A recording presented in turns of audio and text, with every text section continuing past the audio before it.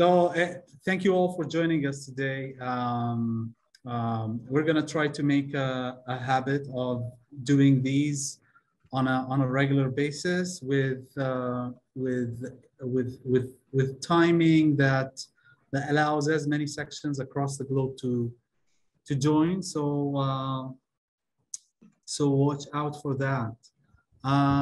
Today's main topic is to just bring you up to speed with the latest developments in the Section Modernization Plan. This is something that's been worked on for quite some time with a lot of perhaps consultations and focus groups.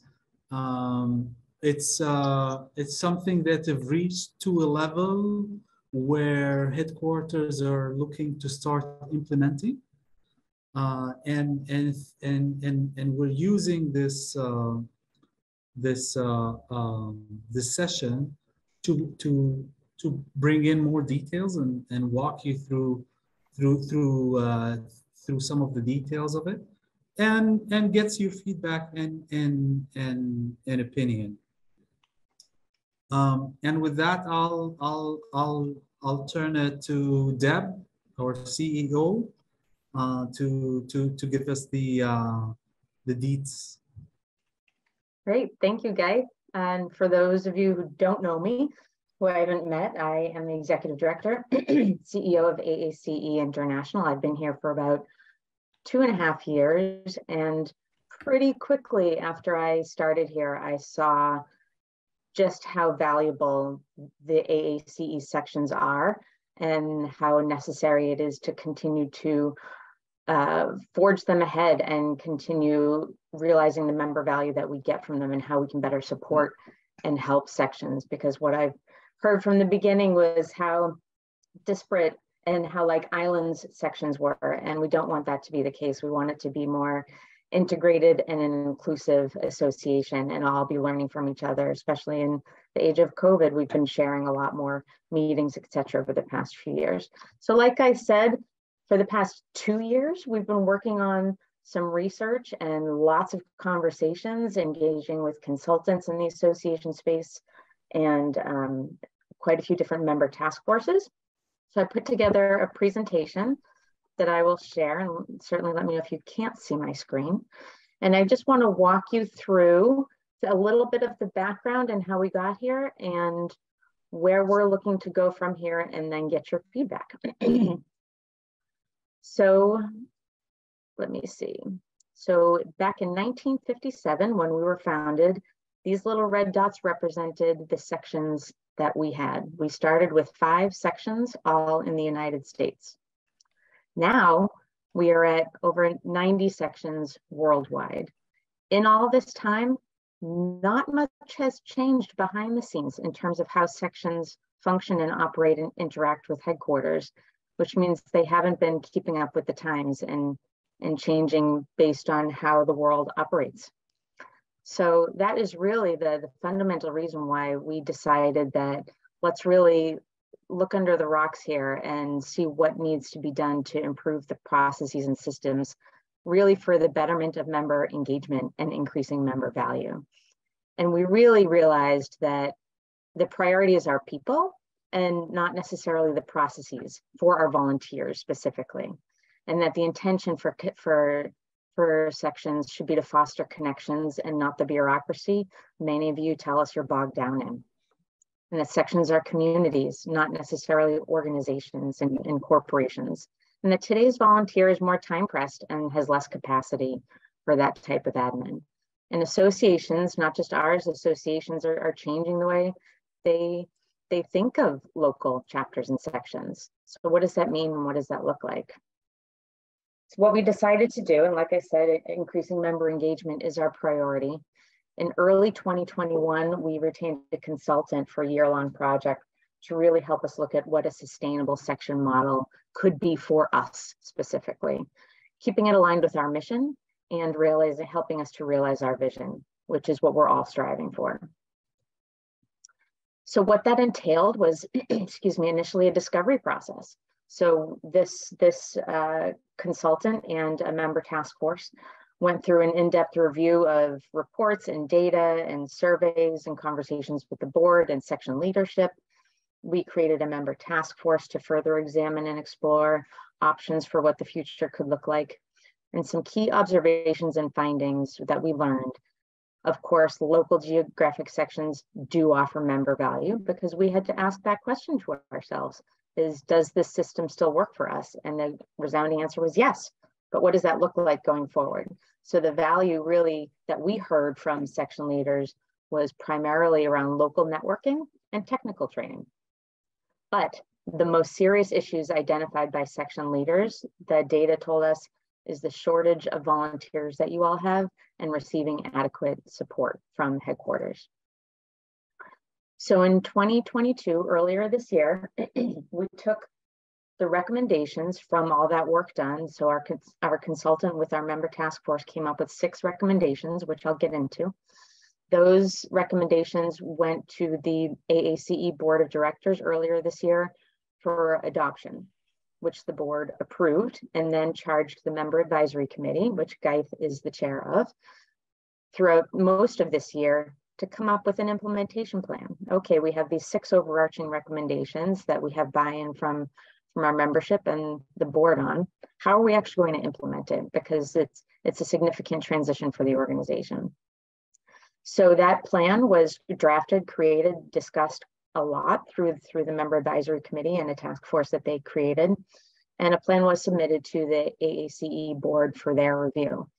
And now in December, what we're currently reviewing with the board is a new section policy to eventually be approved by the board to make this a reality. So here we are at the end of 2022.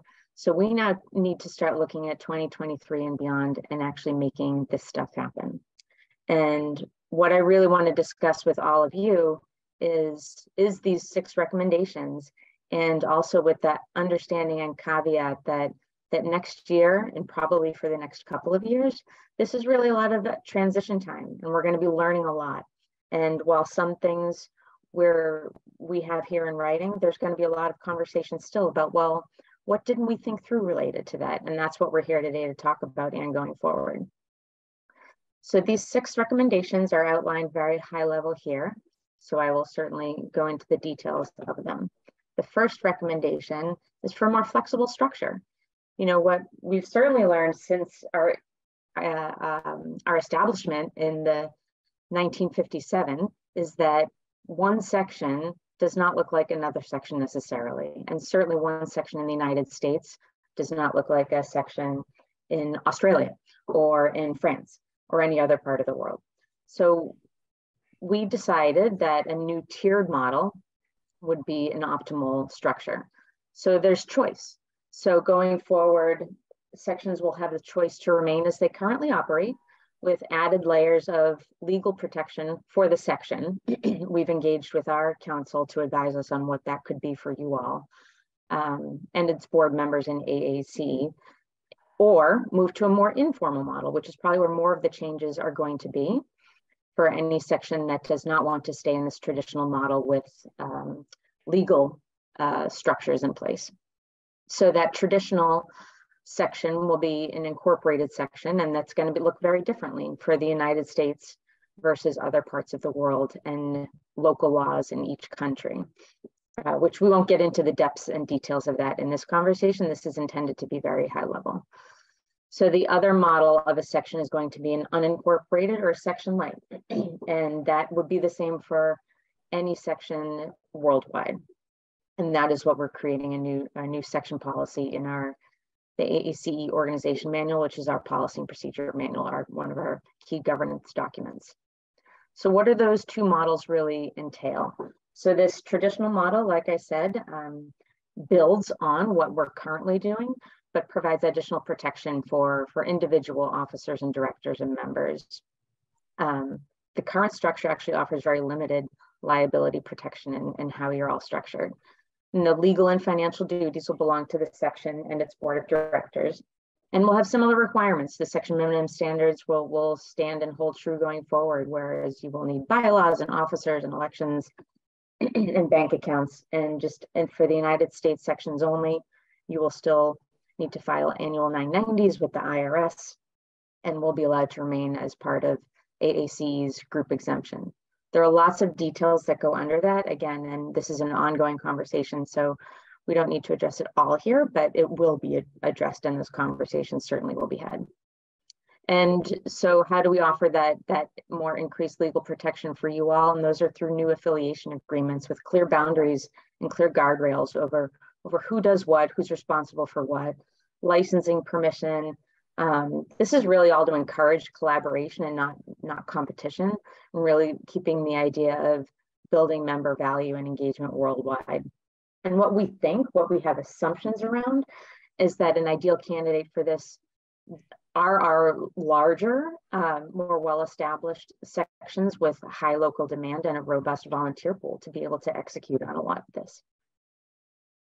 The unincorporated sections, which will be called Section Light, we've casually been referring to them as, they'll follow this updated policy in our org manual, and will have very minimal reporting requirements.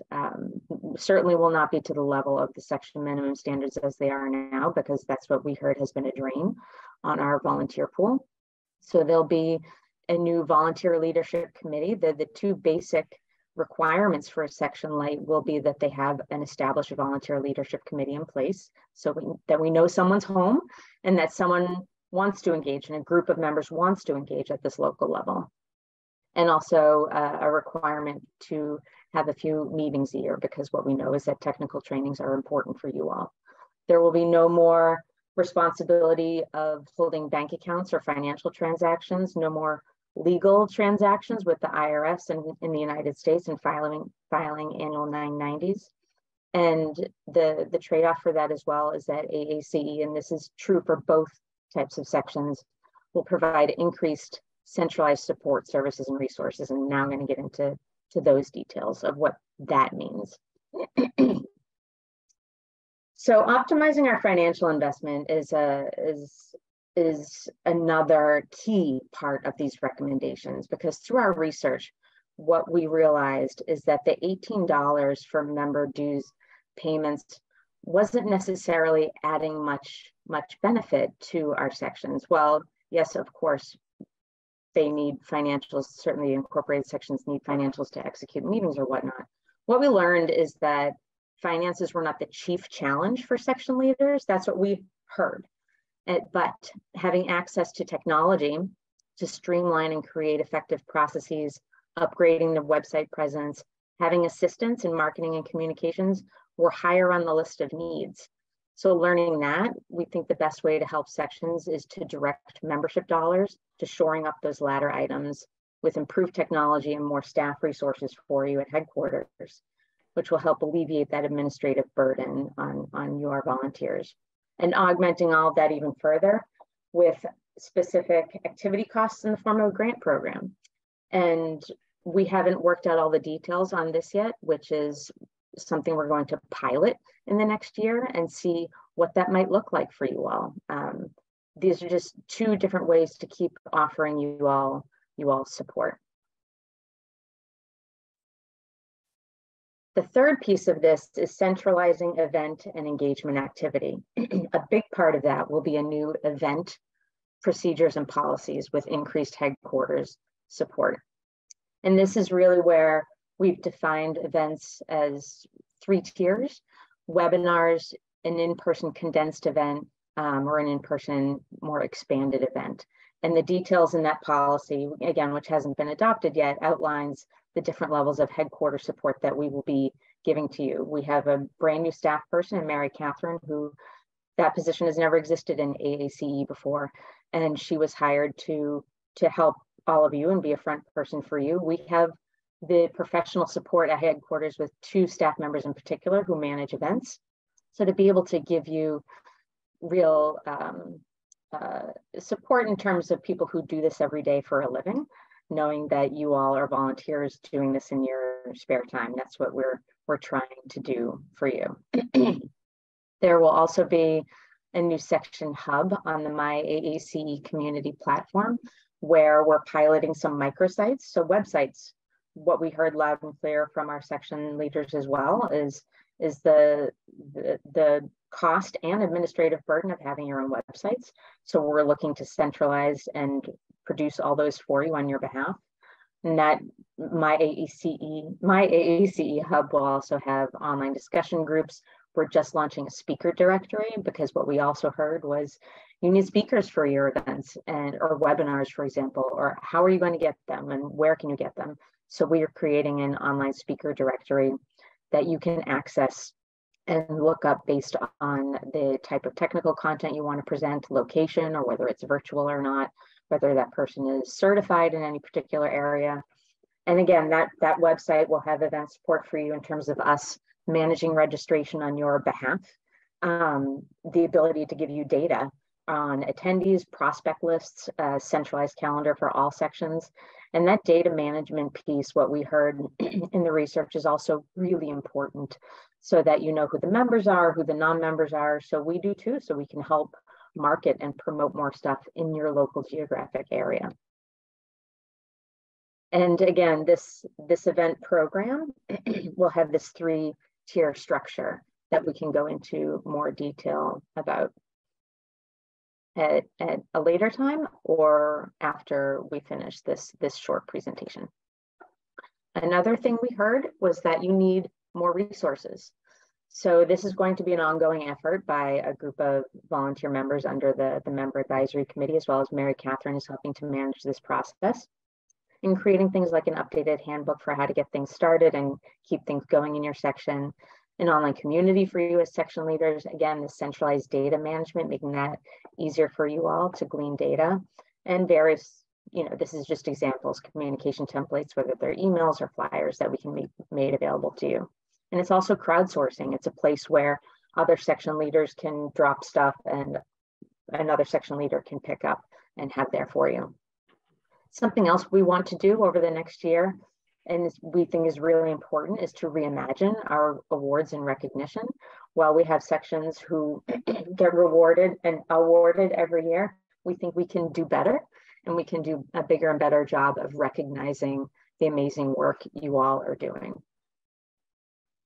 And the last, but certainly not least, is updating our regional director role and responsibility based on the aforementioned recommendations as well. What is that volunteer position going to look like? How can that leader in the organization better help our section leaders? And what does that look like in terms of how many regional directors we have and where they're located? And language, we heard language is a significant hurdle as well. So we want to make sure that leadership and that representation is there for you as a global organization. But again, more to come, because a lot of those other steps need to happen first in that sort of cascade of things to happen.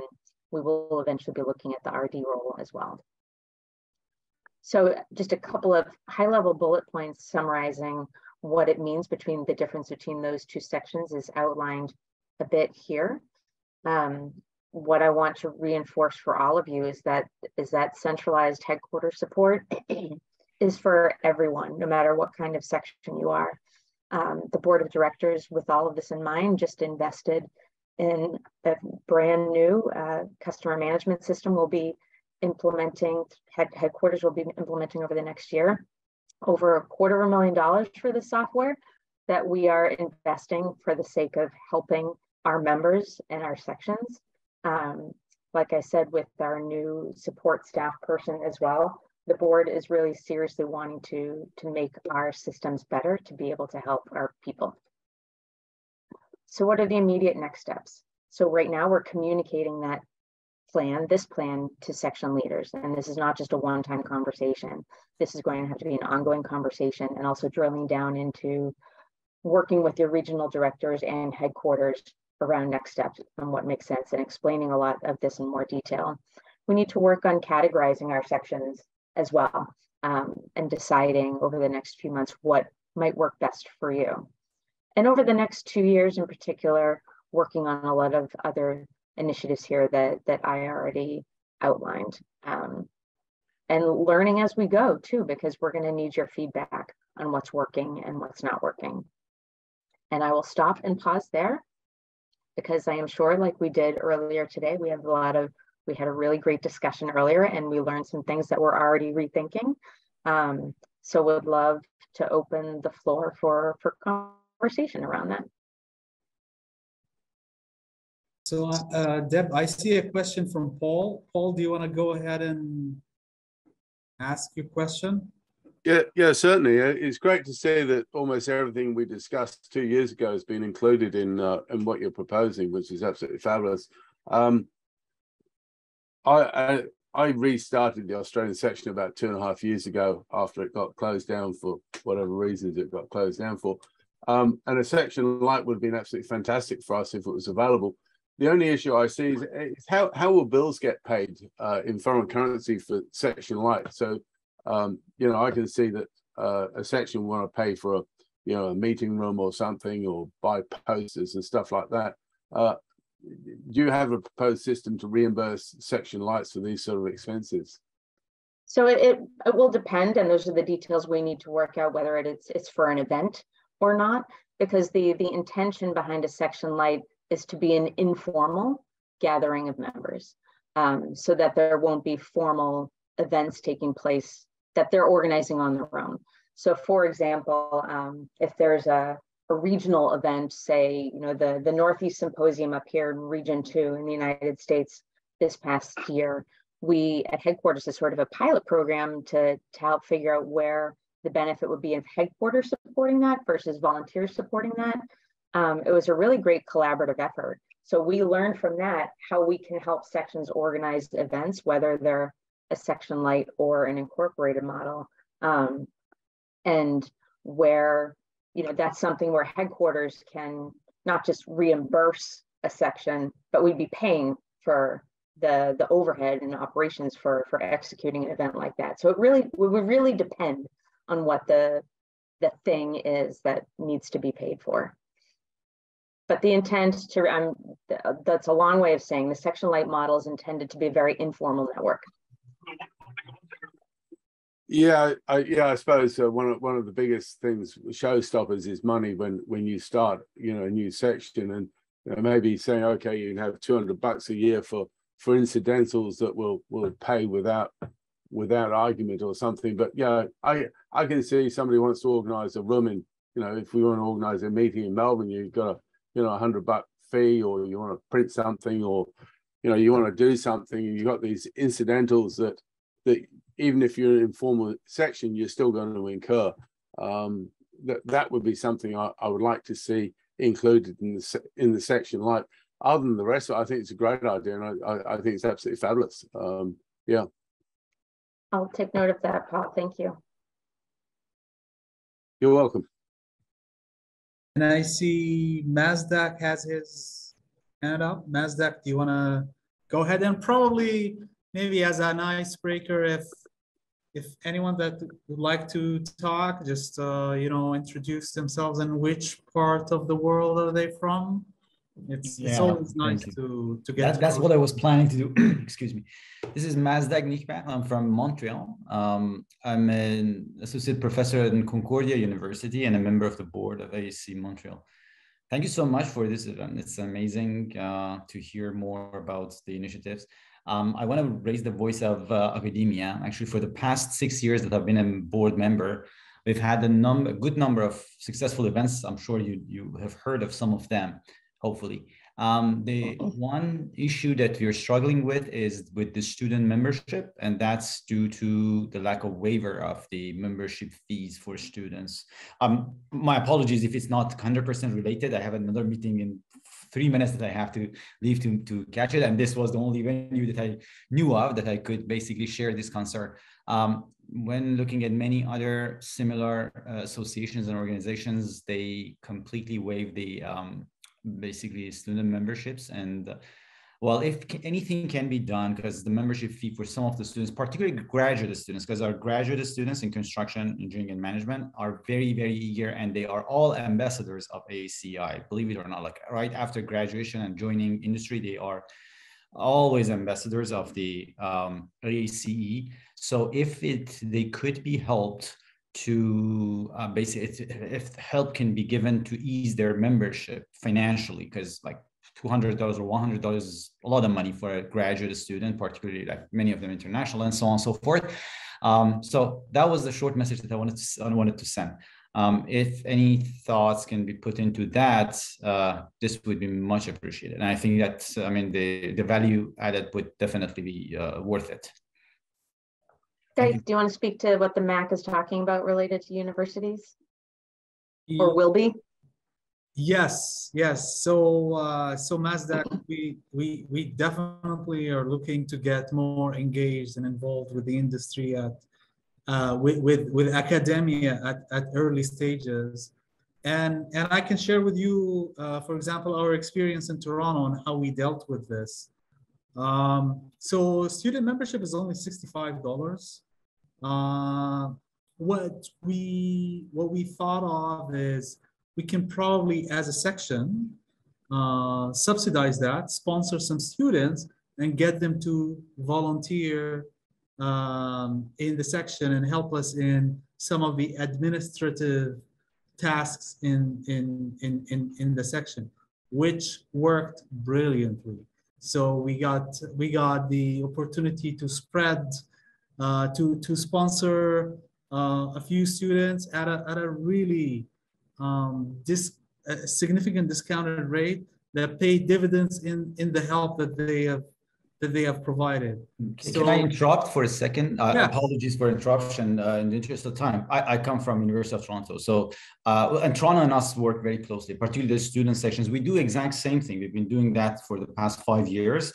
I'm not specifically talking about the 4 or 5 members, I mean, student members who are quite active. I'm talking as regarding membership at a larger scale. The ones who want to be engaged with AACI, get to know more about it.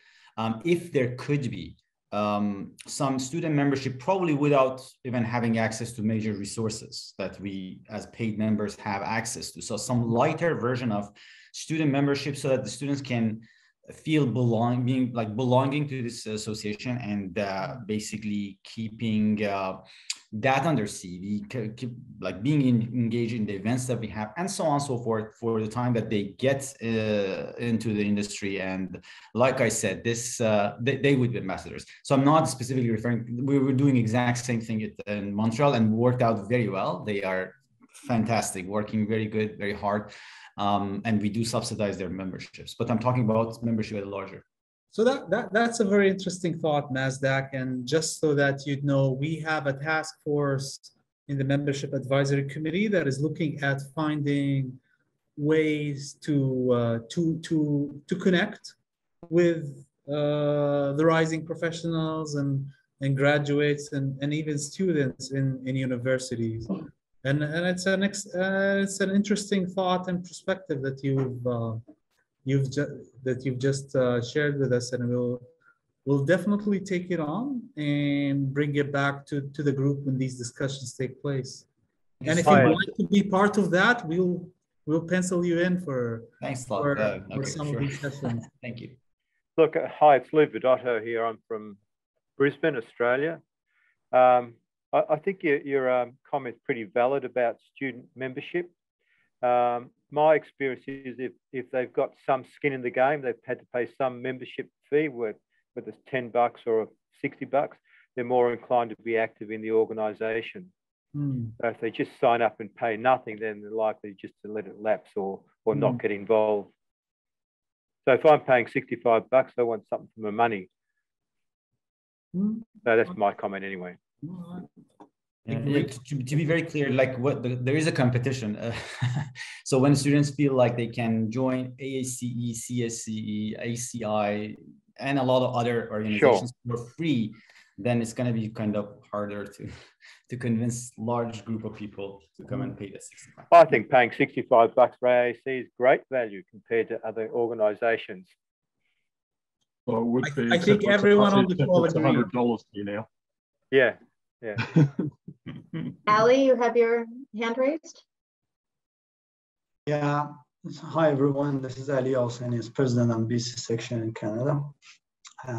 Hopefully you can hear me very well. I get some messages that the internet quality is not good in this office that I'm sitting, but looks like it's good. So it's just a message. So yes, I echoed the same message with regards to students. It was difficult for us to do some outreach and so on. COVID is a major part of it and was the major part of it.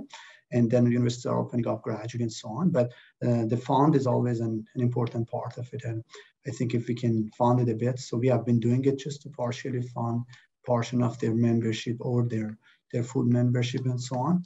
But it's valuable to have some things to encourage them to come and apply on ACE. And I see we have done a lot, like I've seen a lot of advertisement on a PMI side, and I think the portion of it is this was not necessarily the money. $65 might not, like I offered a scholarship of $1,000, no one applied. So I reached out to major universities in BC, no one applied. So it's interesting. So why they don't apply, why they don't read magazine. I apply and just I advertised it in 10 different venues and magazine and Source magazine that is for professional engineer. And so like whatever you would imagine, a single person even didn't apply. So I think it's all about also advertising and making sure that we send a message in the right place and engage them. Outreach was a good opportunity for us prior to COVID.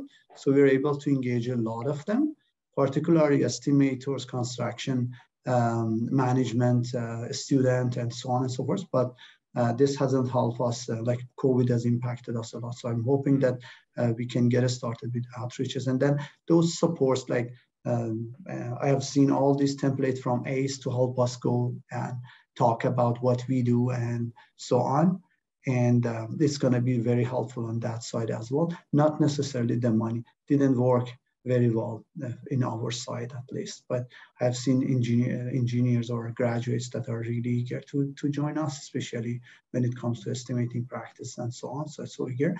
What I found really helpful is anytime I'm doing an outreach, I know which department on that certain university I'm reaching out. And then I'll prepare one of the practices. I'll show them what is the benefit of going through estimate practice. What do you mean by that? How you can apply it, because they have no clue how the industry is going to work out. The industry and then university connection is not very well baked in some areas. So this would be helpful. So I think this is a part that is on our shoulder. And but the rest is coordination and getting some people to get involved. It's a lot of work. So, and volunteer work is always appreciated, but it's very difficult these days with the inflation and all other things to pull people in and engage them. So I think that's another piece of it that I want to bring up. Yeah, that's it. And I think we should focus on that side a little bit. Thanks. Thank Thanks, you. Ali. My 2 cents. Yeah. Thanks. I'm gonna turn it to Matt Neal because I see Matt has a few questions.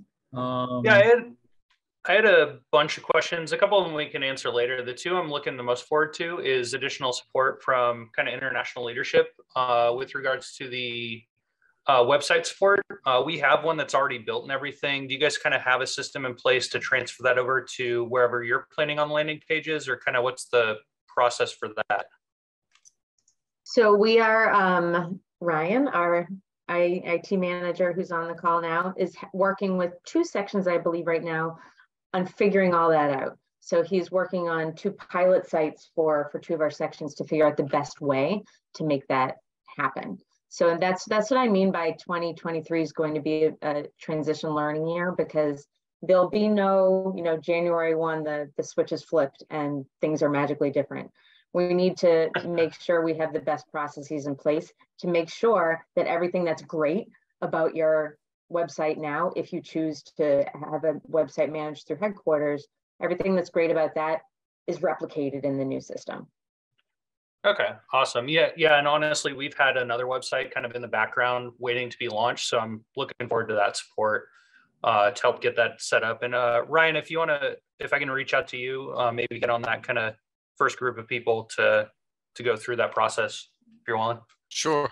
I'll send you my email. Awesome. Perfect. The other one is I served as membership chair for the last couple of years. One of the other things would love some additional support on is right now it's kind of a manual process to join local chapters. Is there any plan for international support for, hey, their zip code is in your area, let's get them on this list so they get all the emails and everything? So this is for me and us nerdy folks at headquarters. What we're really excited about with our new centralized database management system that will take most of the next year to implement and transition from our current system to our new one, will enable all of that. So the data you will be able to see as the volunteer leaders of your sections, you'll be able to log into a piece of our website, our backend, and see members in your area, the zip code sorting, all that. You'll have that ability to manage data, and we will have a better ability to help you manage that data as well. So the new system that we're developing on the back end can meet a lot of those needs that we just currently can't. Awesome. Yeah, looking forward to that. And then the last kind of comment is with the centralization of the money for the chapters and everything, is pointing out, making sure that we kind of give the individual members a reason to join the local chapters. I think there's some risk in terms of losing some revenue for grants, stipends, that kind of stuff. So just thinking of ways that we can reach out to individual chapters to encourage a local chapter membership, and also local companies to contribute and host events and all that kind of stuff. Because I think that may be something that we lose with the centralization of the money. So just what ways are you guys looking at to kind of mitigate those risks? Yeah, and that's a great point. And those are good conversations to keep having as well, because what we know from what other associations do and what we're seeing the trends in our association is we've seen member engagement drop at the section and local level. And we've had to ask why. And we do think that's because too much of your time as volunteers is spent doing stuff you don't want to or need to do. So by getting you back to really the value of volunteering and connecting with other members and connecting with industry is going to help shore back up that engagement. And I think we'll see engagement and numbers actually start to rise as a result. Yeah, and I think some of that's been driven, at least out here in California, due to COVID policies and all that. So I don't know how much is due to lack of involvement and how much is due to, hey, there's nothing going on. So I'm definitely looking forward to opening up in-person events this new year, and definitely want to talk more about how kind of internationally can help drive those conversations. And I think ultimately it's going to end up being the local chapters that can find those companies, find those events and the topics that are best relevant to the local chapters. So just kind of looking forward to seeing kind of your plan on that going forward. Absolutely. That's all great feedback, Matt. And for better, for worse, for speaking up. Now I've got your name. Yeah, exactly. You'll be hearing from me. Awesome. Looking forward to it. I think that's it for me for now. I had some other questions, but that can be handled kind of in the background. Great. Thanks, Matt. Thanks. There's a question from Marlon. Marlon, do you want to tell us? Ernesto has his hand raised too. Okay. Were you asking me, Marilyn Wadzinski, the question I posted in chat? Yes. Well, in setting up our December technical event, last one of the year, I was, trying to get the word out, trying to get as many people to attend as possible, and new members, people who are not familiar with AACEI, and just in having to plan all the logistics, I was like, where else can I post? Where else can I post? And so, this is my first year on the board. I've been a member for a couple of years now. Yeah, and just getting the word out there, if someone's looking up AACEI and you go on the website, there are events posted there. And I'm not familiar enough to know, are those like corporate held or promoted speakers that are on there, or is there a way for us to post now what we are doing kind of locally? Because, a lot of these are virtual or hybrid, in person and virtual. So if we can share elsewhere, I think that's, that would be a nice option to have. I know, the vision is to centralize everything, but that's maybe further down the line. So right now, I guess, what is the answer to that? We've got a, well, for the Australian section, we've got a LinkedIn account, and we post all of our events through that, which works quite well for us. Okay, yeah, we do LinkedIn, we do Facebook, we do our local website. And I work with Patrick Engineering, and we have offices across the country. So naturally I'm sharing across the country, not just to the Chicago chapter. You know, we have our Boston office. We're actually bringing someone here from our Boston office to speak at the Chicago event. So that's kind of what makes me think of like the, you know, the global level. If people are generally looking at AACEI, is there a link to the local chapters or events that we're having? Yeah, so Marilyn, I'm not sure if you're aware of it, but there's a global calendar of events on the AACE website where you can post your event there. Mm-hmm. And it would be available to anyone with that goes to that calendar and checks for events, and they'll be able to see and join if they want, if it's virtual, or if they are from the area that you're in, they can be aware of that through going to that calendar event. And once these microsites are up and running, which will physically replace the individual independent websites that some of the sections are trying to keep up to speed, these micro websites will be automatically linked to that calendar. So they will both feed in from each other, and you'll be able to post your event on that microsite that is within or under the larger AAC umbrella, which is great because it gives you a more controlled, standardized look. It's slicker, it's glossier, and it's consistent across the board for all sections. So hopefully that will provide consistency in branding and a reduction of the administrative work on your end. Mm-hmm. Okay. So, thank you. Yeah, I have seen that calendar. I guess I didn't see that I have access to post or share content. So I'll have to take a look at that. Thanks for letting me know. Yes, you can. And you know, for each section, there's a dedicated community with a feed that will actually be interconnected with the microsite and with the global calendar. So a lot of good things coming in the next year, and that's part of the reason why we're pooling all of these resources, and instead of having a half-baked solution that each section is trying to pull, we're pooling all of our resources together. AACE will have better buying power with economies of scale. They'll be able to deliver a technological solution that can help all of us do more of what we like to do and less of what we don't really like to do, and provide a better quality for the dollars that are being spent. Okay, thank you. That's if great. I may add one thing, and the other thing that is very important is that we all, being project people, we get moved around a lot. So if you end up in a different city, in a different country, in a different region, that it is one way to reconnect with AAC and reconnect with the people that are there. So that's the other thing of bringing everything into the global calendar, which is really being one association, and for us to kind of take over and hit the ground running to go and attend the events in Turkey or in Dubai if you get transferred over there. That's part of the idea.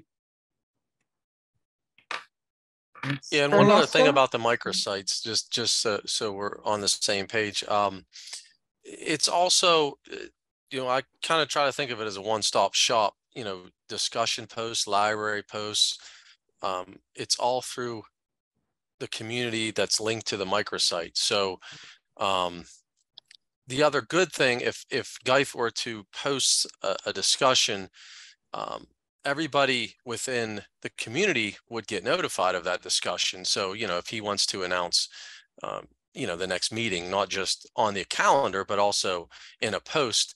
He could do that. And if you're signed up for the Daily Digest, you would get an email. So it kind of keeps everything up to date as well, rather than outdated distribution lists and things of that nature.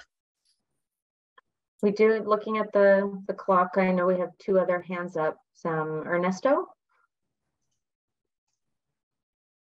Yes, thank you. Hi, my name is Ernesto Lawrence. I'm from the Toronto section. Hi, everybody. It's related, my comment is related to the discussion that was taking place right now, and is about websites and etc. But one thing that we notice is that the traffic within our website is minimum. So it seems people are moving away from websites as the first place they will visit. So typically you will come through a link that is distributed through social media. So the websites, what I'm concerned is that well, if we are going to make this investment in having this website well developed, and this is really needed, and I'm very happy to hear we're working on that. But that in parallel to that, my question is, are we developing a more social media strategy and help to the sections? Not everybody is well versed into LinkedIn, Instagram, you name it, and hashtags. What sort of principles we should follow as a section to make sure that when we post something on LinkedIn, it has the right hashtags, the right links to attract people from many other areas, and especially we're now that we are very interested in students, and we're trying to get students more and more involved.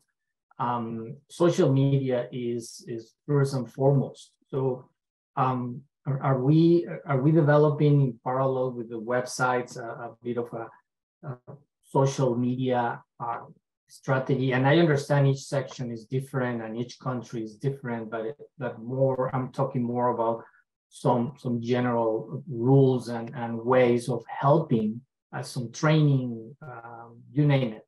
Social media is quite a world. And I know I sound old-fashioned right now, but that's pretty much what's moving information these days. That's a great point, Ernesto, and I appreciate you brought it up. I would see that falling under our volunteer resource development, one of that recommendation, and shoring that up. Because something that I heard from the board when I was hired, my marching orders were basically under the umbrella of marketing. And so that's kind of been my focus as well for the past couple of years. And for the past 6 months, we've started at the headquarters level, at the international level, investing in marketing resource development in the form of a consultant. And we're budgeting. The board is actually reviewing the 2023 budget on Thursday to approve it. We're budgeting for even increased funds in our marketing line item to spread that. So they've been focused on social media the past few months. Our LinkedIn page alone has grown 30% of followers over the past 6 months. So that, and 64%, I believe, over the past 3 years it's grown, just by engaging these consultants in the past few months. So I could see engaging with them as we are investing more dollars over the year ahead, drilling that down into the section level. Again, so we're not all out there on your own islands, that it's a more inclusive, we're all learning from each other. So the long-winded answer to that is yes. Great, thank you. Ahmed?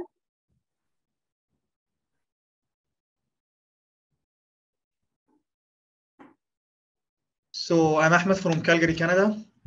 Just have a quick point that yes, I can see the advantage of having using the website from AC headquarters and also all the email marketing and this will save us a lot of money from having paying for Eventbrite or for other service provider. But again, can we have also another services like collecting money? So if our members are going to register for those events and they have some fees, we can AEC headquarters collect those fees and then give it to us, or we have to find another platform for collecting those registrations? It's going to depend. This is where the option of what kind of section are you going to be? Is it going to be a section light model? Is it going to be incorporated? And then what kind of event is it? And so those are all the details that we're going to have to work on, also on a case-by-case basis, because a section in Canada, an event may look different than one in the United States, and those are things we just haven't wrapped our head around yet. Those details. So we're going to need to work together on figuring all that out. So we can continue what we are doing now until we get okay information. Perfect. Yeah. Okay. Yep. Thank you. Should we take a few questions from the chat box? So we have a question from Lori Lee. Lori, are you still with us? Yes, I am. It just took me a moment to get off of speaker or off of mute.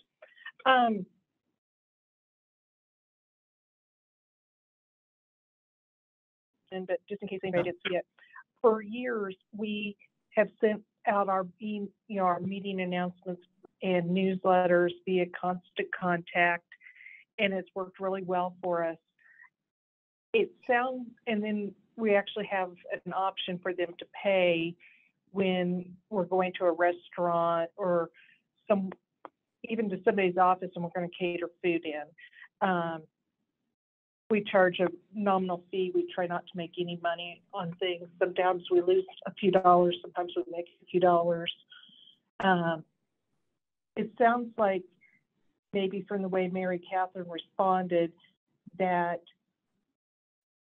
Ryan's going to try and set up something similar for the section light. Is that true? And I can speak to this, Deb, if you want.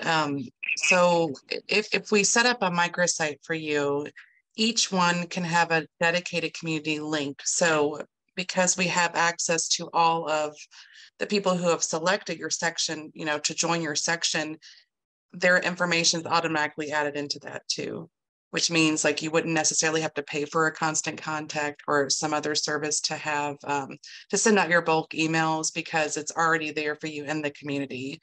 And it's also a directory that you can search too, and you can share your documents and post your events and all that good stuff. But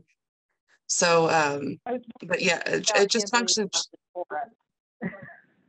Because I have to like call one board member and say, oh, hey, can you take and call so-and-so with a credit card and that sort of thing. And I was kind of hoping maybe you could collect the money and help us, that maybe we can send a credit card bill directly to you all instead of having to, just manage the money a little bit more for us. Yeah, I see. And that goes back to the other point of it depends what kind of event it is and what kind of section you are. And these questions are really great because it helps us think of the things we're not thinking about yet. So that's, and again, I'm fully transparent. We don't have all the answers right now. So that's why we need to talk to you and figure out what we're not already thinking about. So thank you for that. Well, last week we had a joint event with 2 other organizations, and when I went to set up the deal on Constant Contact to collect the fees, I needed corporate credit cards because they had collection fees. They only had PayPal and WePay as options, which they used to not have that. And it's just been, it was more headache than what I had time to deal with. And so I have a feeling you all might tell us we're too big for Section Light, but typically we only have 15 members come in, sometimes 30. So that's something, and I know we're getting at the hour, but let's get together with your regional director, us at headquarters, to figure some of that out and have a more individual conversation to wrap our heads around that. Good, thank you. And perhaps, Debs, we can just close this call by just reassuring everyone that there will be no sudden changes without prior preparation and readiness. We are we are starting the conversation with all of you to get a better understanding and better feel and get your feedback. And we will keep you informed. You are a stakeholder in all of this. So we'll definitely keep you in the loop, and we'll keep on collecting feedback from you to get this right, or at least get a better shot at getting this right.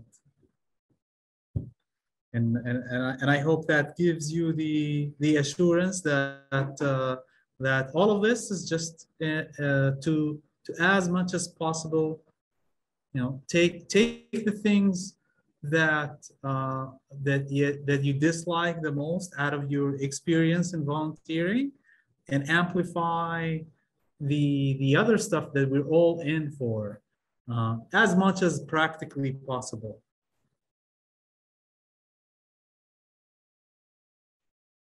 All right, and if you have any other questions in the chat, we'll do our best to reach out to you and respond. We have the sections leader community on AAC communities, or My AACE. So please, as much as you can, let's exchange discussions, information, ideas there. We will use that platform to keep you up to speed with what is being planned, and we'll continue to engage with you with these town halls to make sure that we continue this communication. Thank you, Ghaith. Thanks everyone, and have a great rest of your day.